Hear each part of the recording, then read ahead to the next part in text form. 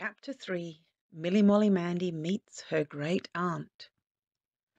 Once upon a time, one fine evening, Milly Molly Mandy and her father and mother and grandpa and grandma and uncle and auntie were all sitting at supper. There was bread and butter and cheese for the grown-ups, and bread and milk for Milly Molly Mandy, and baked apples and cocoa for them all, when suddenly there came a loud bang, bang on the knocker. "Run, Milly Molly Mandy," said Mother, "that sounds like the postman." So Milly Molly Mandy jumped down from her chair in a great hurry and fetched the letter, which was for Mother. Then she climbed on her chair again, and everyone looked interested while Mother opened it. It was from someone who called Milly Molly Mandy's mother Dear Polly, and was to ask if that someone might spend a few days with them, and it finished up, "Your affectionate Aunt Margaret." Father and Mother and Grandpa and Grandma and Uncle and Auntie were quite pleased. And Milly Molly Mandy was pleased too, although she did not know who it was until Grandma said to her, "It is my sister Margaret, your great auntie, who is coming." Then Milly Molly Mandy was very interested indeed. "Is she my great auntie and your sister too?" she asked Grandma.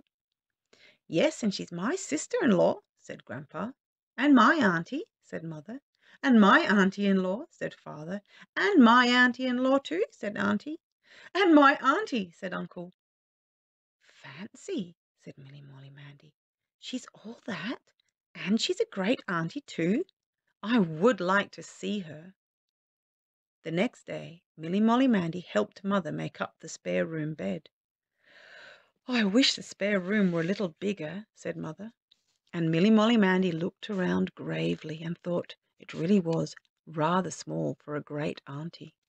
But she went and fetched some marigolds from her own little garden and put them in a vase on the chest of drawers, for she knew there was lots of room for love, even if there was not much for great aunties. Then Milly Molly Mandy helped Father bring the big armchair out of the best parlour into the room where they always sat. Milly Molly Mandy was glad it was such a big chair. It really looked quite large enough even for a great auntie. Then Mother cooked some big fruit cakes and some little seed cakes and some sponge cakes and a whole lot of other things, and Milly Molly Mandy, who helped to clean up the cooking bowls and spoons, supposed a great auntie must take quite a lot of feeding.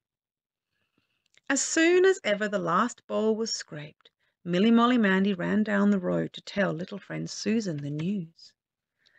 Little friend Susan was walking on the wall, but she jumped down as soon as she saw Milly Molly Mandy. "Oh, Susan," said Milly Molly Mandy, "you know my auntie?" "Yes," said little friend Susan. "Well," said Milly Molly Mandy, "she's just a usual auntie, but I've got a great auntie coming to stay with us." Little friend Susan, being a best friend, was just as interested as Milly Molly Mandy, and it was soon settled that next morning she should come and play in Milly Molly Mandy's garden, so that she might see great Auntie Margaret for herself. Then Milly Molly Mandy ran back home to dinner. After dinner, Mother and Grandma and Auntie and Milly Molly Mandy hurried through the washing up and tidied the cottage, while Father put the pony in the trap, and then they changed their dresses while Father drove to the station.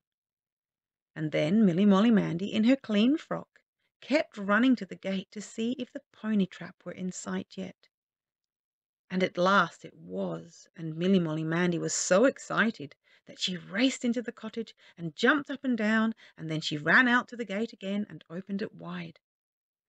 The pony trotted up to the gate and stopped, and Father got down first, and then he took down great Auntie Margaret's great basket, and then he helped great Auntie Margaret her own self. And what do you think great Auntie Margaret was like?